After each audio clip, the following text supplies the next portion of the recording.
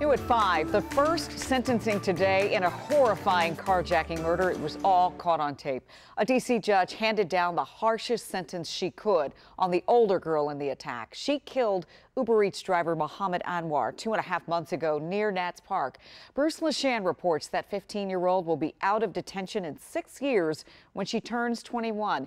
And we have to warn you, this video is disturbing. Just an incredibly sad and emotional day.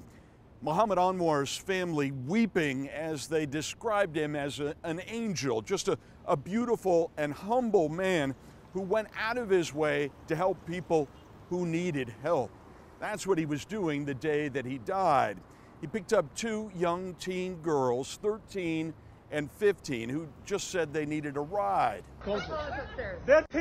But when they got to a side street near Nats Park, the girls wrestled away his car, according to prosecutors, slamming him against a tree box as he hung from the driver's side door, and then throwing him to the concrete and killing him when the older girl took a sharp right on N Street Southeast and rolled the car on its side.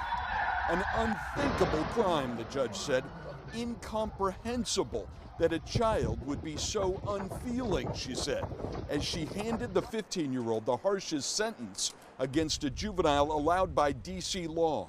Detention until she's 21.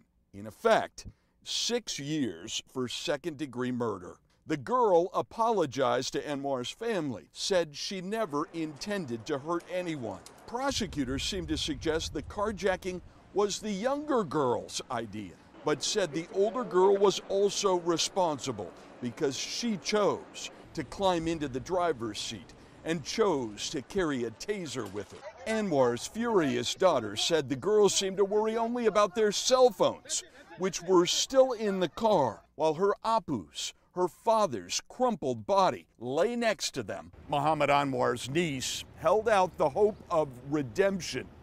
You have the opportunity to lead a good life, she told the girl, if you so choose.